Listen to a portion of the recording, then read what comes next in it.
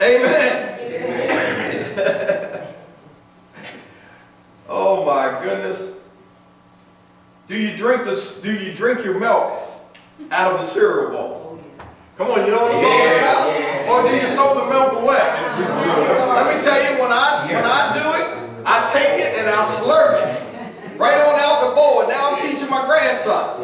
The other day he jumped up in my lap and sat up on my lap and he said, "Whoa, cereal." I start feeding him some of the cereal I'm eating. And when I got done, I took some of the milk. He said, "I want milk." So I tipped the bowl up for him, and I said, "That good?" He said, "That good." Yeah. But in our text, we see here that if you go back and you read from verse 1, that this woman was left in a condition, not of her own fault, but put in a condition because a man had died. When he died, he left the wife penniless. She had no husband, she had no money, she had no food, she had no income. There was no government program to apply to. There were no prospects for improvement. There was no hope in this widow woman. But all she had was 2 sons, and the creditors wanted to come and take the son. Now, the taking of the son was a way of payment. My goodness, I wish I could just take a couple of my kids and give them to the creditors. And pay off my debt. I mean, I'll see you in 7 years, son.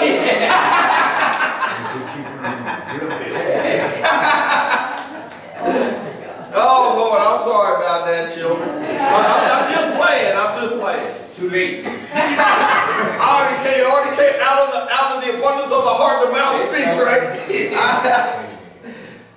But the creditors were about to come and take them as slaves. It was the law that allowed this, that the children could become legal payment. So even though she was about to lose everything, even her children, she had one more thing. And the only thing that she had was a roof over her head and a pot of oil. Now that pot of oil represented money back in the day. If you had oil, you could sell that oil. If you had oil, you could trade that oil. It was a way that with that oil, but all she had was just a little bit of oil. Every other pot, cookie jar, sugar bowl, everything was empty. She had nothing left. You see, what I want you to ask yourself today is you might feel like you're empty, but what do you have left? What is there? Is there a little bit of something left in you that you can squeeze out? God is trying to raise up a people that He's asking for just that little bit, and He can take that little bit and change something around. But He just had a little bit. See, every other pot in the house was empty. Every vessel, every jar, every cupboard, every pocket, every purse. You know, the other day I went in to get some money out of my pocket, and out dropped some lint. I know what it's like to have no money in your purse. Amen. I know what it's like to look into your sugar jar and not have sugar. I know what it's like to not have something. When we go to Africa, when we speak of these things, you can believe that most people that you're preaching to are going home that have nothing.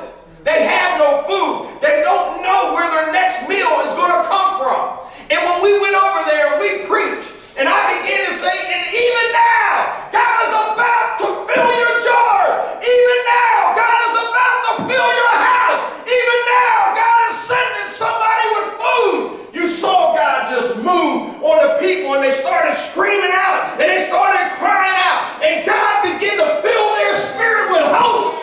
Amen. Amen. Only God can do such a thing to an empty vessel.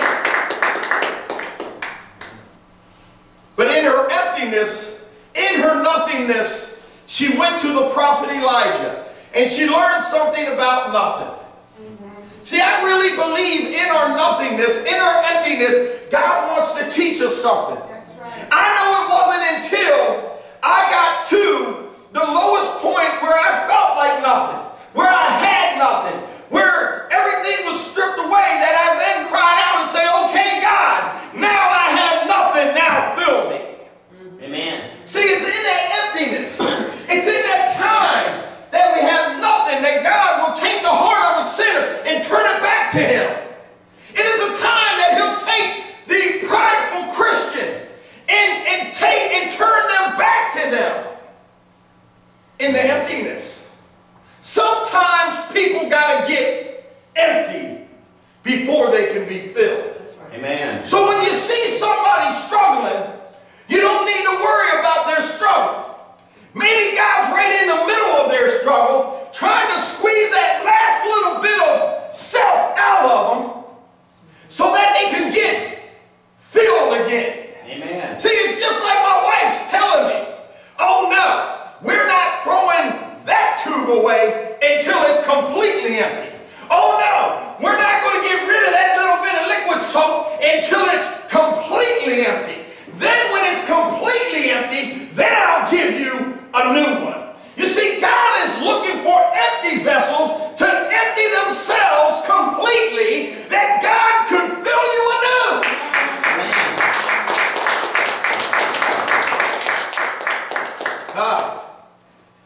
So, she went to the prophet, she learned something of her nothingness. What God can do with an empty vessel is about to be something that she'll learn and never forget. You see, I've never seen a miracle made where there was not a miracle needed. I've only seen miracles done where there was a need for a miracle. You know what I'm saying? I've only seen God move where there are needs. See, if we don't feel like we have a need, That's right. if we don't feel like God can do it, if we don't feel like we're going to let God do it and we want to continue to be in control and be disobedient to God's word, then guess what's going to happen? Nothing. It's in our emptiness, it's in our desire, it's in our hunger for God to do something in our life that God begins to do it. That's why the prophet was without honor in his own hometown, because there wasn't a desire. The people weren't empty enough to say, fill me, God. So he had to go somewhere else, that they believed that he was the Son of God, that their emptiness could be filled. Amen. So, verse 3 talks about being empty. Empty is really the key of the story. The prophet didn't tell her to go and try and borrow some food from a neighbor. That's our first inclination, isn't it? When we don't have something. He didn't say to go borrow from the neighbor. Oil was like money back then. He didn't tell him to go get money. He didn't tell her to go get a loan. He said to go and borrow as many empty jars as possible. Now, how crazy is that? Could you imagine coming to the pastor and say, Pastor, I need $10 for gas to get home. And I look at you and say, how much gas do you have? $100 for gas. $100. And then I said, okay, you got that much gas. This is what I want you to do. I want you to go gather every gas can that your car can carry. And then I began to tell you, bring them back. You would look at me and you would probably start looking around here like, does he got a gas tank around here somewhere? Let me look out back. Is there a pump over there? You gonna fill up these things? Now get as many as you can get. Now if you really knew that I would fill up everything that you brought, you would bring back a tanker truck, wouldn't you? Bring back everything. You would be standing at the gas station and say, wait a minute, follow me. You would go over here and you would say, come on, follow me. You would go over here to this one and say, wait a minute, is that empty yet? Come on, follow me.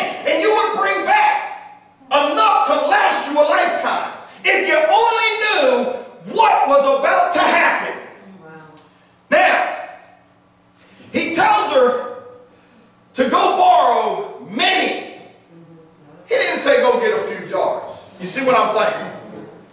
Don't go eat. Go get a few jars. Go get a few jars. I'm going to give you just enough to pay the debt. I'm going to do just enough in your life to get you through this storm. I'm going to do just enough in your life to make you happy for 3 more days, to give you peace for another week, to give you joy for another 6 months. No, we don't serve a God like that. He tells Elijah the prophet, the man of God, says, go and get many jars, as much as you can get. Now, I would have had so many jars, I wouldn't have been able to shut my door. They'd have been inside, they'd have been lined outside. But see, we don't know these things until we go through these things. That's right. Amen. Amen. So it was like the prophet Elijah was saying to the lady, you've got a lot of emptiness in your life, but not enough emptiness. Come on, somebody needs to get this morning. She had nothing, but what he was telling her is you don't have enough of nothing. Come on, y'all, catch up in a minute. Oh my God, I just got tickled. If you got it, somebody would have gave a shout right there. Because you think you're at the end of where you are, where you need to be, and you can't get any lower. This woman said, I can't get any more empty than I am. I have nothing but a little bit of oil. And the prophet was saying, no, you're not empty enough. Now go get some more empty. That's right.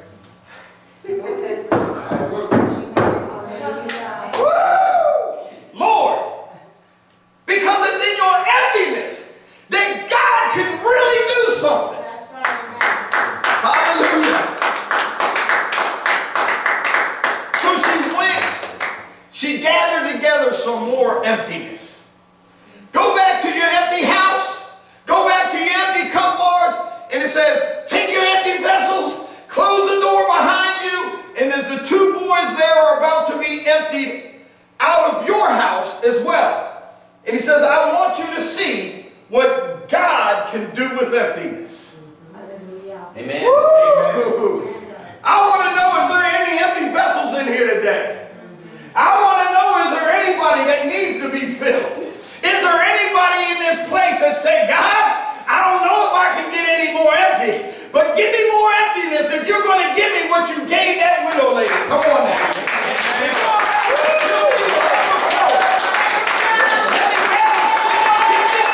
That can never stop flowing in my life. You see, some people want just good enough to get by today, but I'm coming to a place that I want to be empty, that God will never stop pouring. Hallelujah. Amen. Woo! Come on. But the story continues. So she gets out all those empty jars, those vessels, and she took her little jar of oil and she began to pour it into one of the empty jars. Now, I'm not a magician or anything, but I just think about how there would be a cup of little bit of oil. And how she must have had these empty jars all around, and how she just began to pour that little bit of oil into a big jar.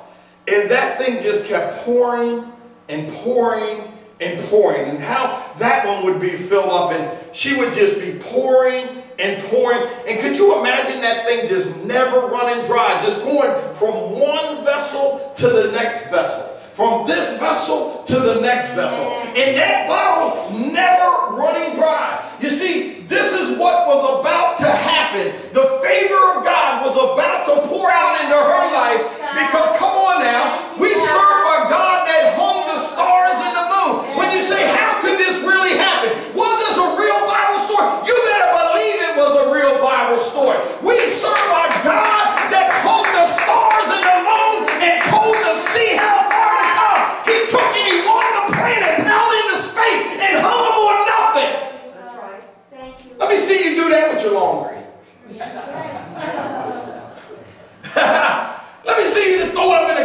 closet and hang up there in your closet. You can't do that, but God can. That's the kind of God that we serve. A God that is mightier than the universe.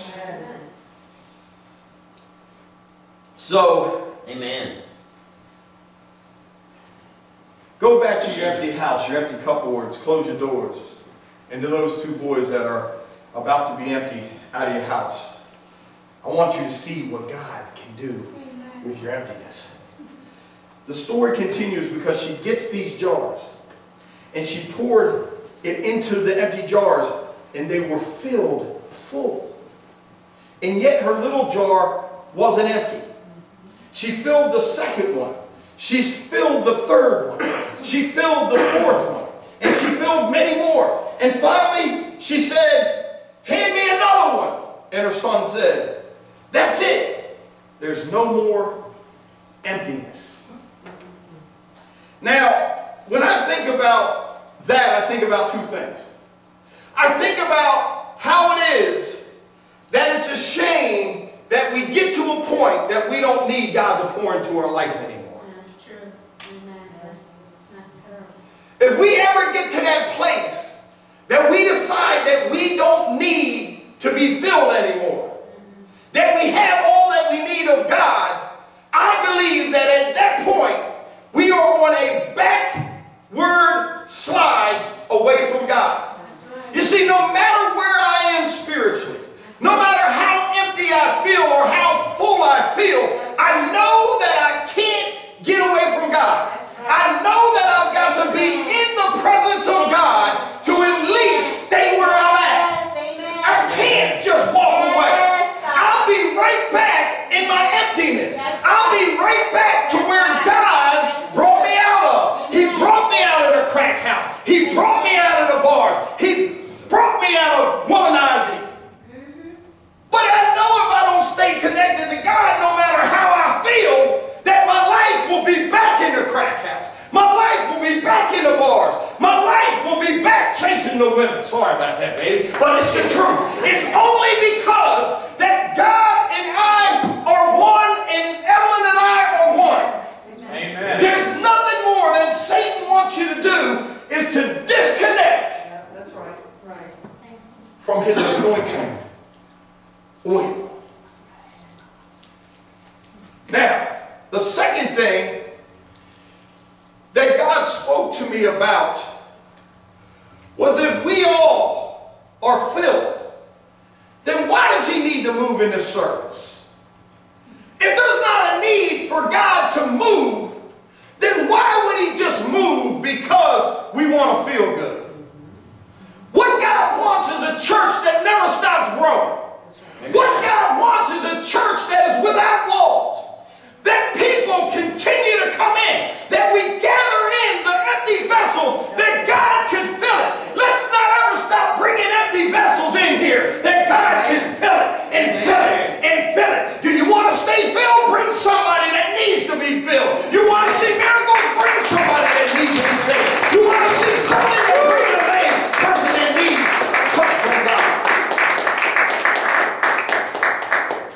But we've become so self-focused. That's the problem. I'm going to church for me.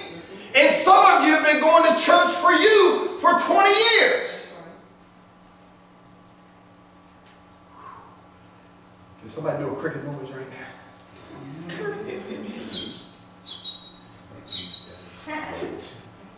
That's a bird. Anyway. Close enough. Close enough. But I believe in God is bringing the church to a place where he's going to tell us to gather empty vessels. And the more vessels we get, the more we're going to see the Spirit of God fill these vessels. The more miracles we see, the more transformation we see, the more restoration we see, the more breakthroughs we see, the more healings we see. Because God is a God that will fill those empty vessels. Amen. Now, notice what happened when there were no more emptiness. In verse 6. It says here, in the later part, it says, when all the jars were full, she said to her son, bring me another one. But he replied, there are no more jars left. And what happened? Then the oil stopped flowing.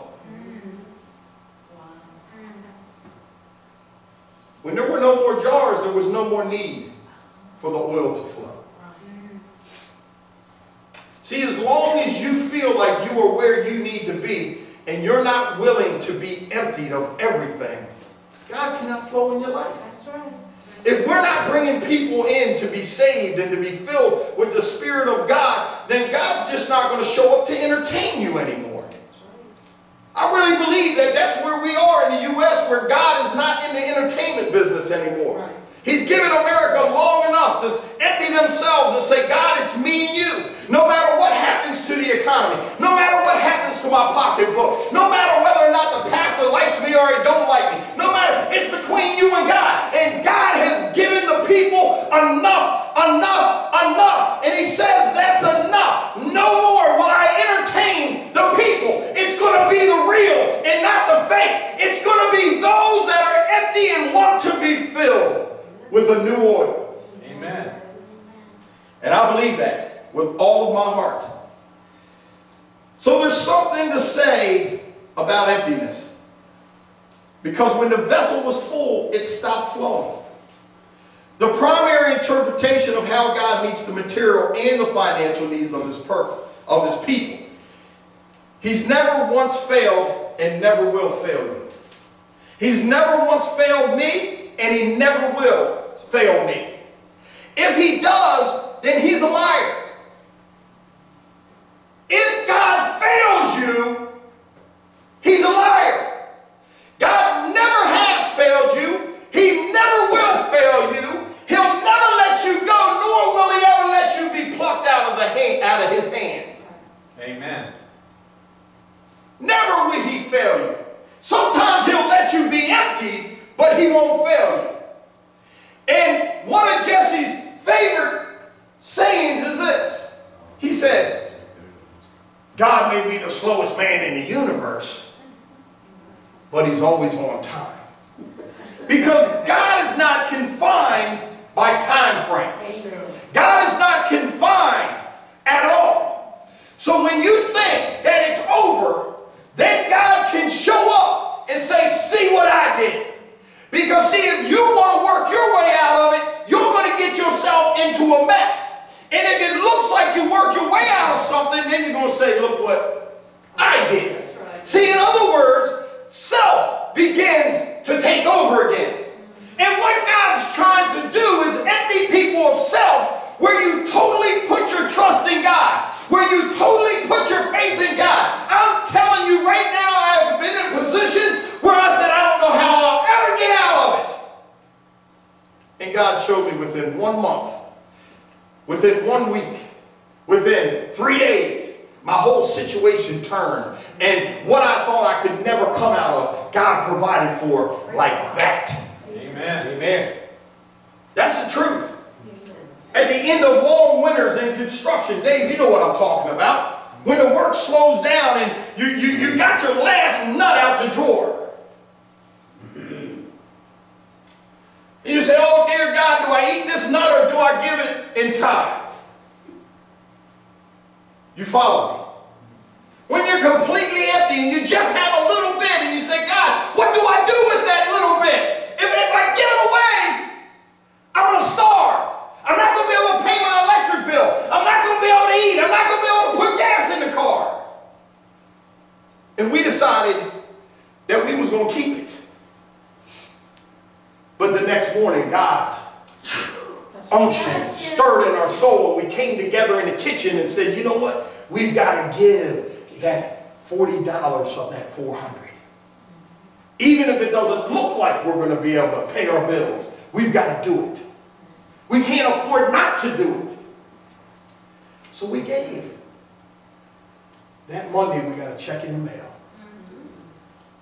Come on now. Amen. That check, we got a check in the mail for a significant amount of money, and it was only a down payment for a job that was coming forth. Amen. Now you tell me God ain't God. Now before we even decided to tithe,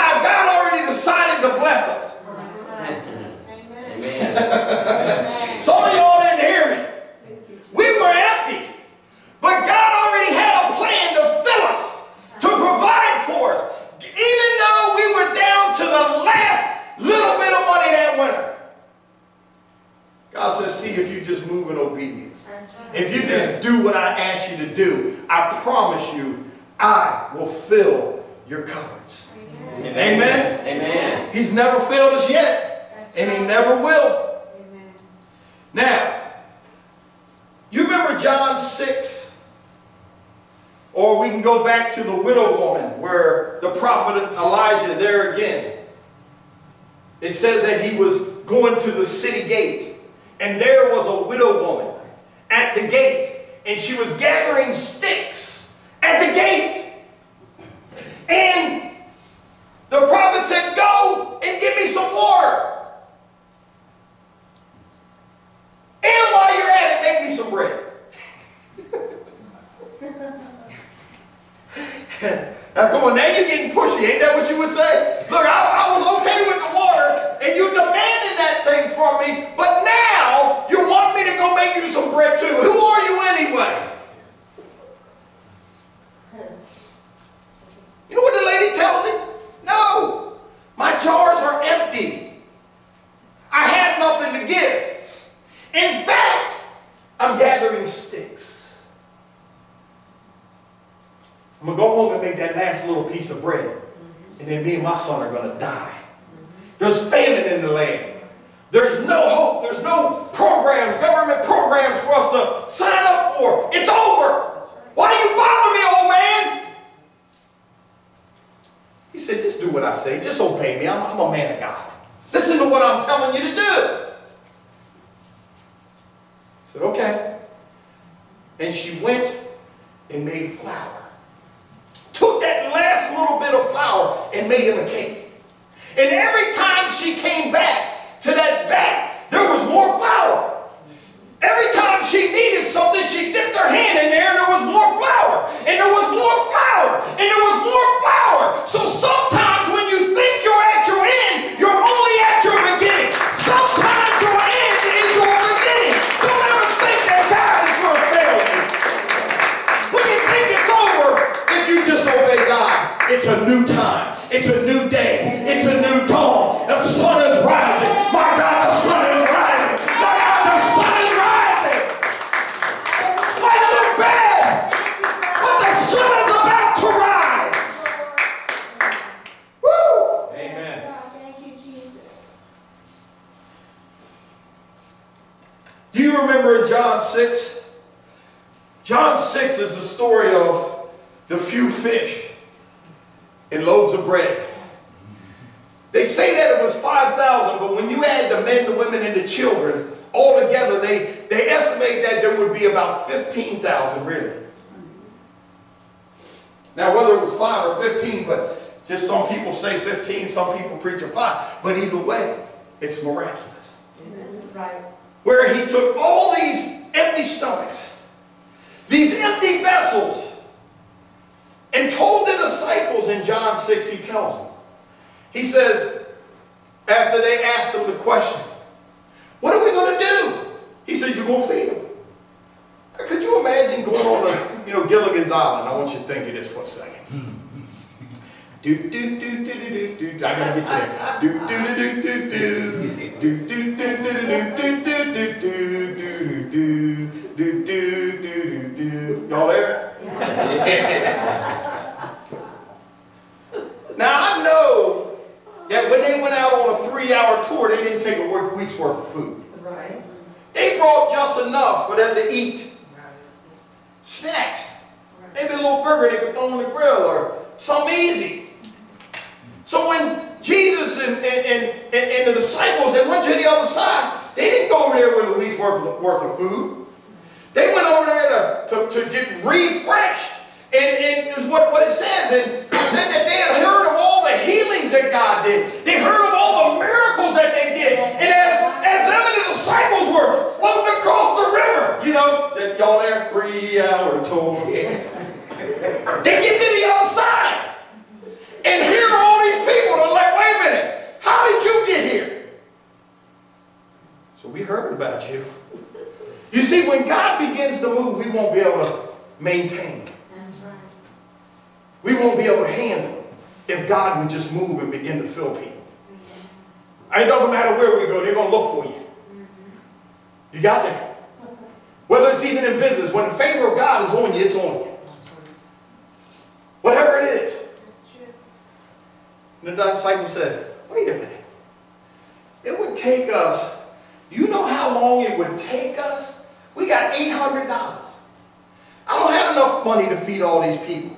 It would take us months and months to earn enough money to feed these people. And you know what? He only asked them that to test them. They've already seen all the miracles. You guys have seen miracles. You have seen the hand of God move in your life. You have seen the power of God in other people's lives.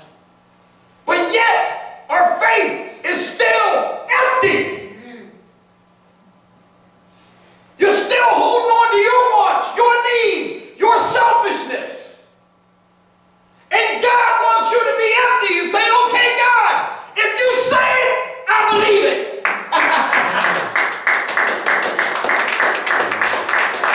When we don't question it, we just say, okay, God. Now I'm talking about if it's biblical. Hear me.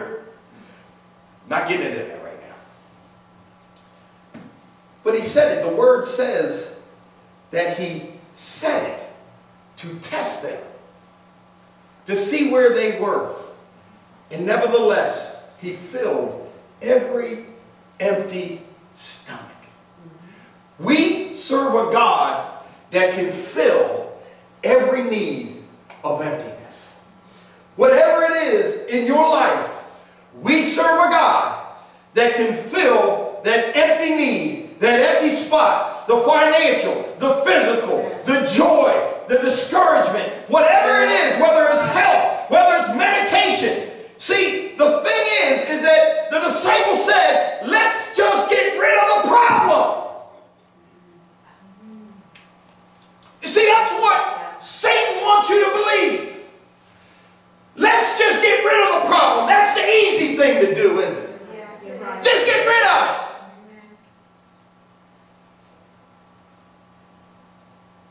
Well, what kind of faith is that if every time we have a problem, we just want to get rid of the problem?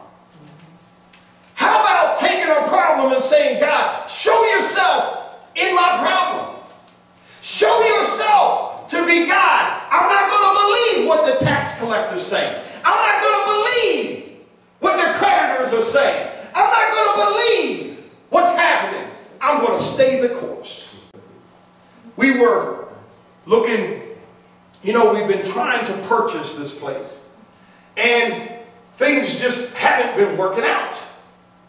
And we've been going around to different spots trying to locate something we could, maybe move to or purchase or do whatever. And we was in Laurel the other day. And it's a beautiful spot right on the corner of 216 and 5 acres. But can I tell you something? The funny thing is that God just keeps telling us to stay the course. To stay the course. God is trying to tell you, stay the course. It may seem like your situation is going nowhere and it's empty. I know that.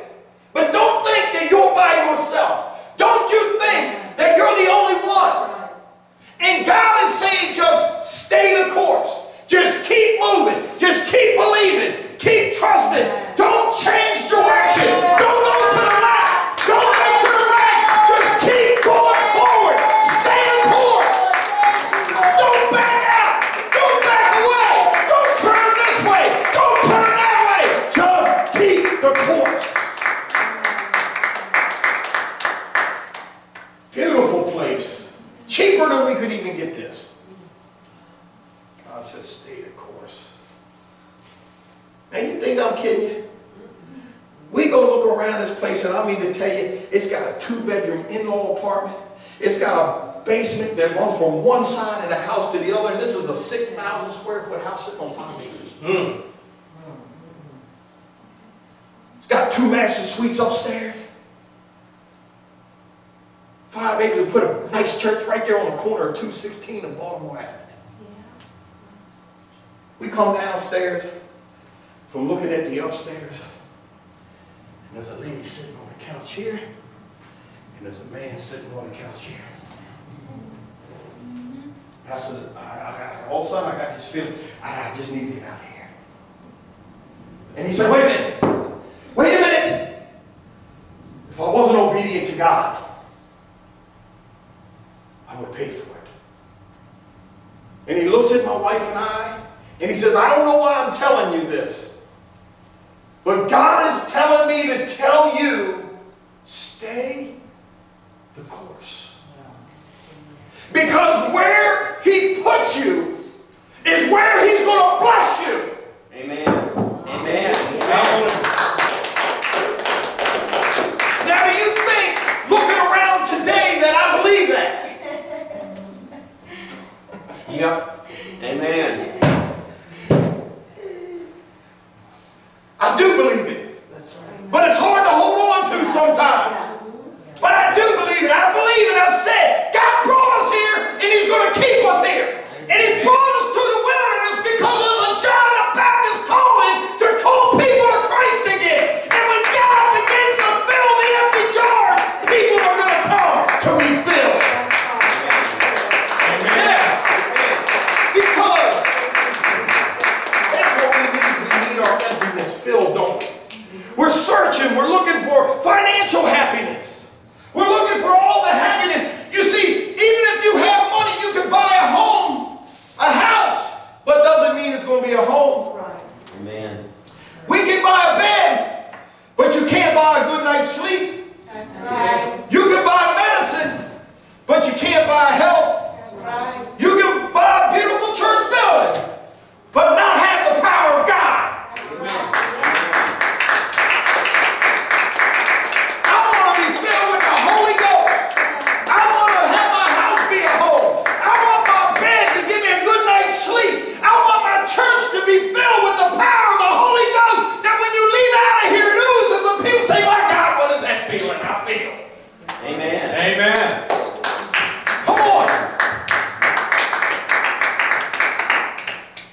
I mean, that the atmosphere changes in your presence. You know what I'm saying? We got to empty ourselves. And I've been saying, God, what's going on? He said, because you've been filling yourself with too much other things. If you want to see my power and my presence, you have got to get away from that TV. If you want to see my power and my presence, you've got to be intimate with me.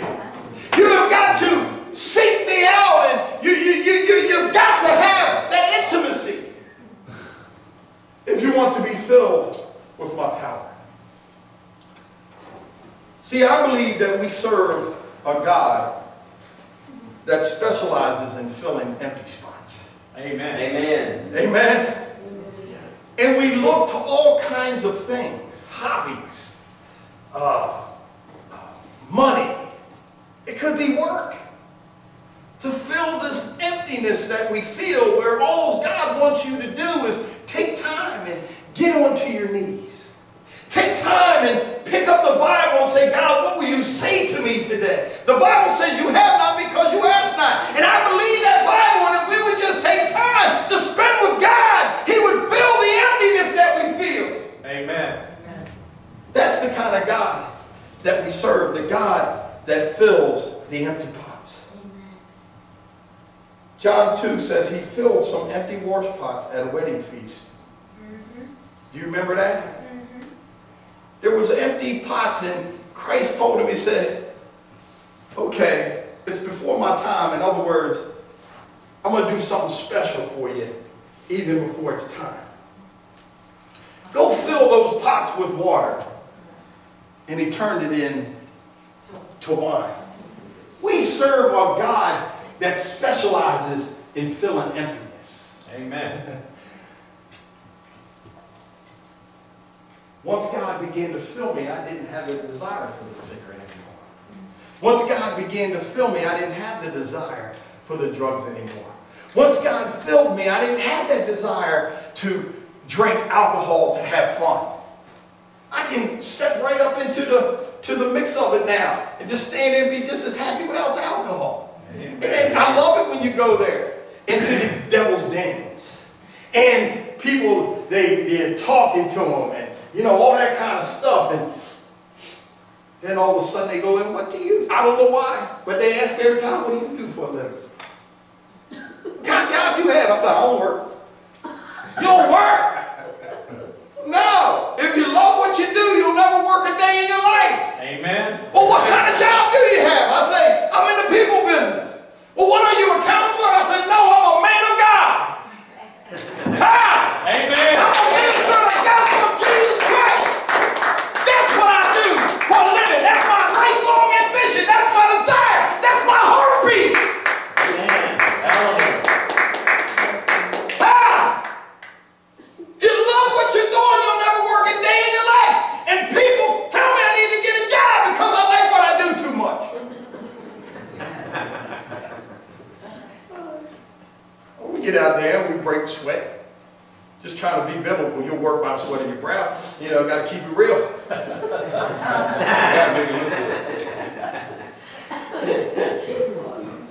Anyway, let me close it up.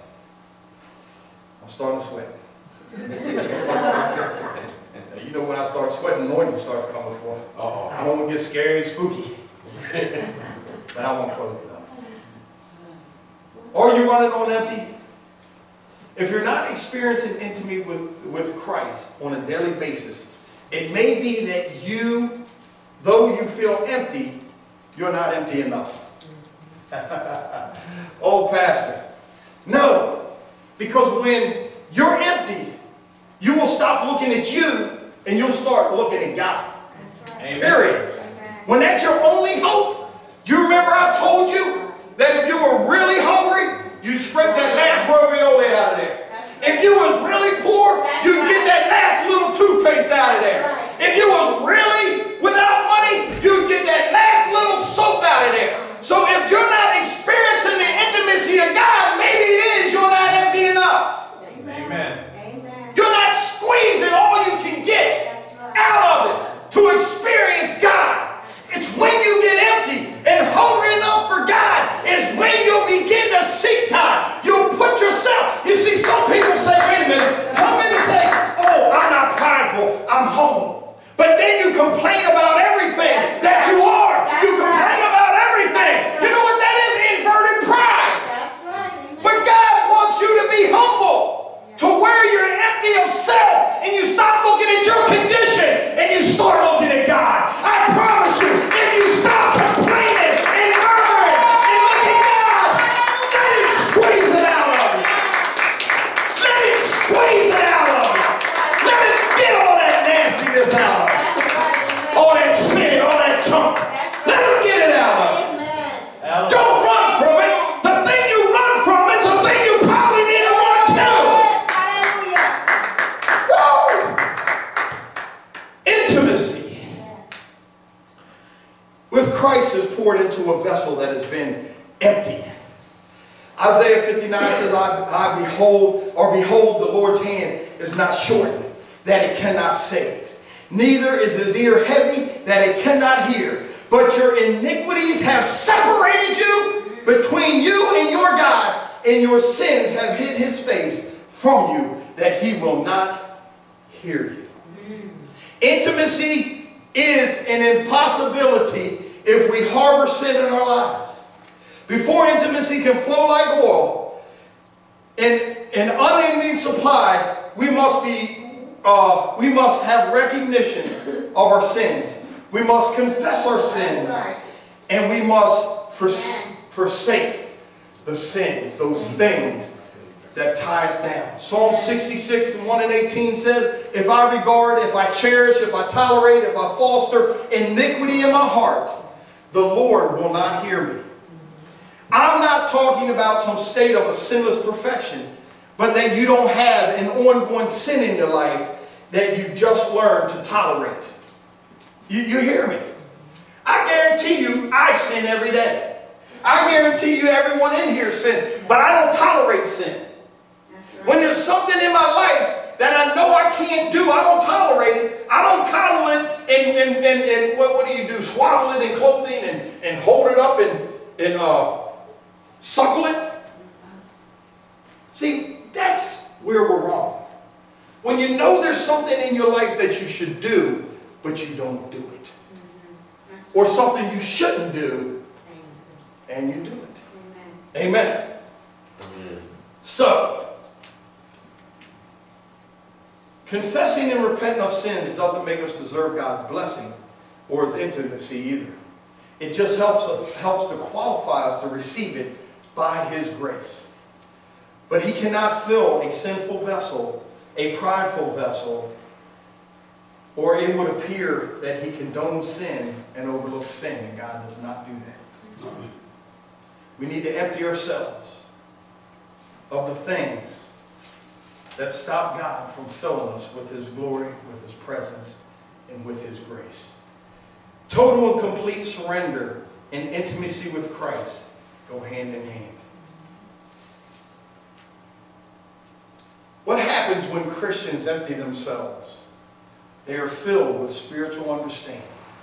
John 7 says, if any of you would do His will, full surrender, he shall know of the doctrine, whether it be of God. Why is this so important to me? Because God has been speaking to me through these messages. Because I've been saying, I don't know what God wants. I'm not hearing God. What do I go this way or do I go that way? And you know, we took time, we fasted, we prayed. You know, we spent time, we began to get intimate. We go look at a place, and in that place, God sends a prophet of God sitting in the house to say, stay the course. Sometimes the answer is right in front of you, and it's as simple as you staying where you are and being content. Amen. Come on now. But our rebellious nature always wants what we want. Self always wants to be selfish. We want to run from the problem instead of embrace it. So this morning, if you're a professing Christian, and I believe everybody here is saved, has asked Jesus into their heart and confessed their sins and asked God to come into their lives. What God desires is to fill us with a new wine. What God desires to do is to take our hunger and to fill that hunger that we look for so many different things in the world. But He wants to fill you. That your hunger and your thirst after Christ. That there's places in our life that we just have a need and we're saying, God, it's beyond just having enough at this point. I need more than enough joy. I need more than enough peace. I need more than enough provision. I need more of you, God. If that's you, I want you to come up here this morning that we can pray with you. If you're saying, Lord, I just want to be filled with more of God, that I could be a vessel that you work through. I want you to fill me. I want you to use me and send people in my direction to see the lost saved. If there's anything in my life that needs to go, Lord, show me what it is that it can go, that I can have that intimacy with you again, God. Some of you are saying, you know, I've never even experienced that intimacy. But Lord, I want to have an intimate experience with you. I want to be filled with the Spirit of God. Then we want to pray that prayer today. That God will get the glory. And before we do, I just want to blow the shofar. I don't know why I feel like I want to blow the shofar, but I want to blow the shofar. You know what, hold that. When they would blow the shofar, it was a call to worship. I just really believe that God is calling us to a place of worship. Amen. And whatever the hindrances has been, God's going to remove them when we blow the shofar. And you're going to feel the presence of God this week like you never have before. You're going to be in a place and all of a sudden the Spirit of God is going to come on you. And you're going to go, what is that? You're going to know what it is. I believe it. That God's presence and His power is about to be filled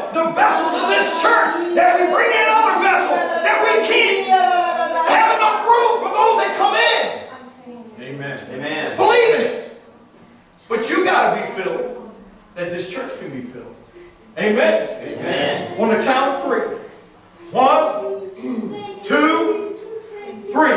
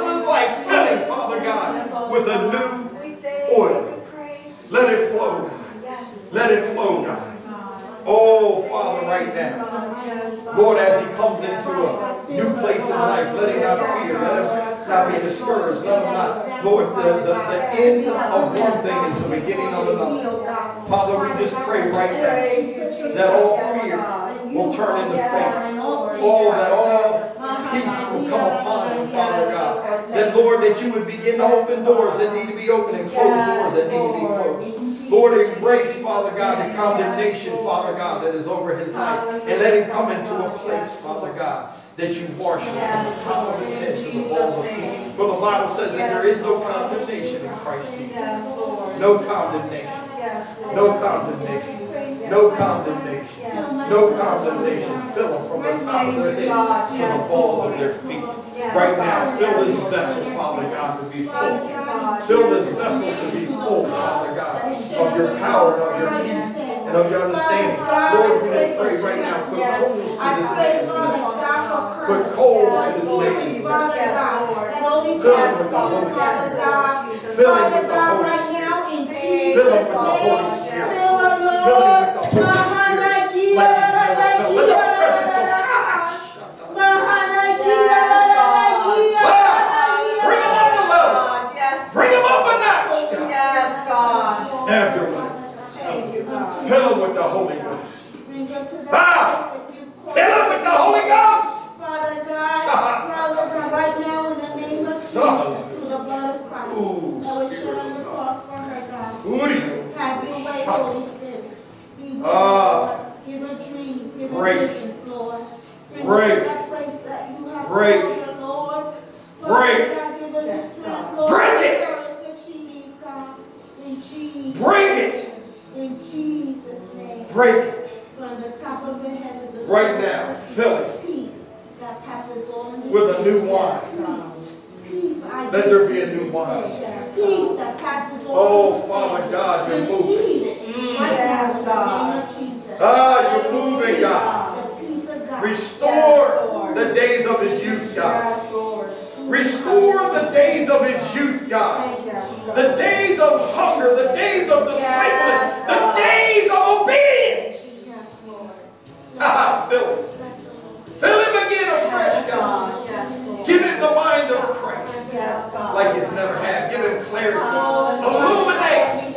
Illumination. Fill him with the Holy Ghost. Father God, I In praise you. I Jesus' thank you, Father God. I Jesus' thank mighty you, Lord. name. From You the are top of his worthy, head God. You to are the worthy, balls of Lord. his feet. Thank you, Jesus. Right now, Father God, as she stands here with the pot before her.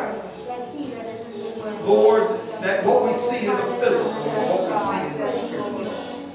That, Lord, that this pot spot represents herself, God. And Lord, how it is that you have asked, Father God, for her emptiness. But Lord God, that emptiness is only an opportunity to be filled with your power, your spirit, your anointing, and provision. Oh! Yeah! Ah! Shout it! Ah! The empty spot. That thing that has been lost. Ah! Lighten the load, God. Lighten the load, God. Lighten the load, God. Oh! Here it is. Lighten the load, God. Let her receive. Let desire. Let it be filled, God. Oh! Give us strength. Give us courage, God. Give us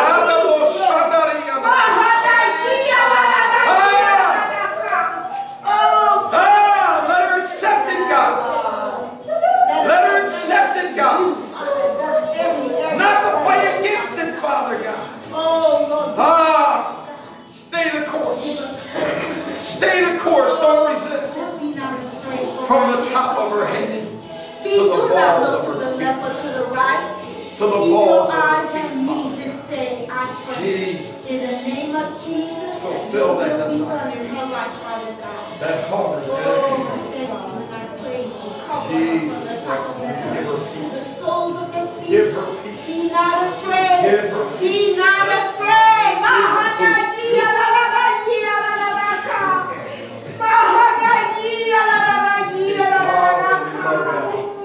Father, I love you. I need you. I lay my life before you. I surrender to you, oh Lord. And I surrender to you, oh Lord, my God. And by your grace, your grace, in every place, your help, in every way, inside.